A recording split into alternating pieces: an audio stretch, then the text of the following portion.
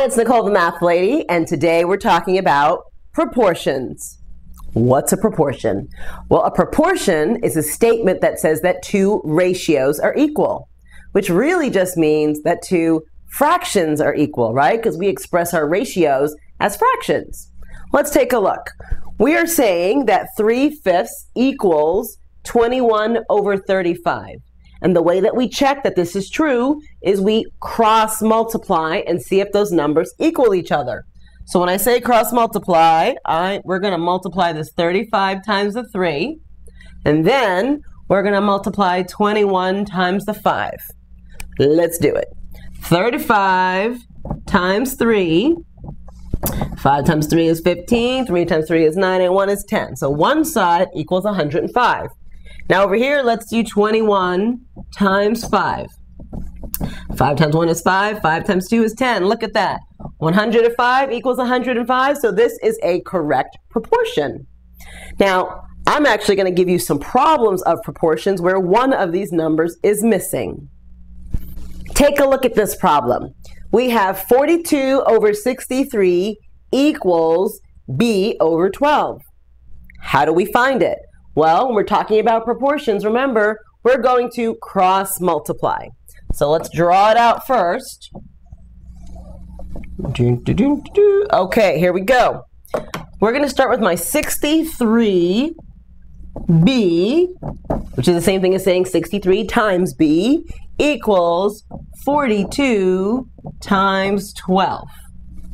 I'm going to do 42 times 12 over to the side because I don't know that answer in my head, so here we go. 42 times 12. 2 times 2 is 4. 4 times 2 is 8. And then 42 times 1. Let's add it up. Okay, we get 504. So 63b equals 504. This is just now a missing number in multiplication, which means we do division to find the answer. Let's do 63 divided into 504. I'm going to do it up here. I'm running out of space down there. 504. And it looks like 8 is the number. 8 times 3 is 24. 8 times 6 is 48. Plus 2 is 50. So b equals 8. So the correct answer, I'm going to write it over here so you can see it. 42 over 63 equals 8 over 12. They are equal. Let's try another one. Take a look at this one. Again, we're going to cross multiply, so let's get my handy dandy blue out. We're going to do 3 times n equals 24 times 4.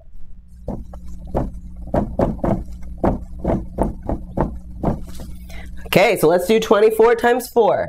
We know that's going to be 96, and we have our 3n, and then missing number in multiplication means we divide to find the answer.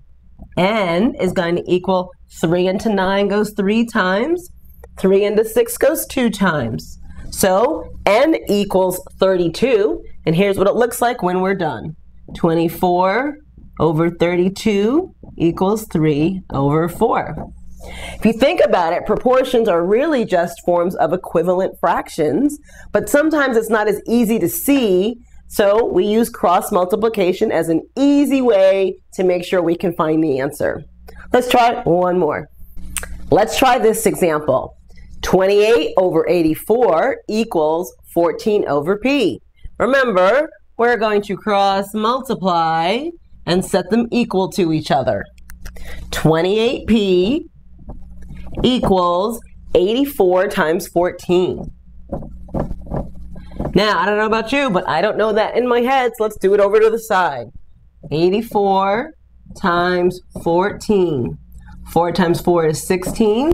8 times 4 is 32, and 1 is 33. And then we have 84 times 1. Here we go. Woo! 1176. So 28p equals 1176. Now we have a missing number in multiplication, so we divide to find the answer. We're going to do 28 into our 1176. Okay, 28 goes into 117, I believe it's 4 times. Let's see. 8 times 4 is 32. 4 times 2 is 8, plus 3 is 11. So it gives us 112 with 5 left over. Bring down our 6. 28 times 2 is 56. So our answer for P equals 42. And here's what our proportion looks like when it's filled in. 28 over 84 equals 14 over 42. That's it. As I said, proportions are really just equivalent fractions, but we have to cross multiply to find out the missing number.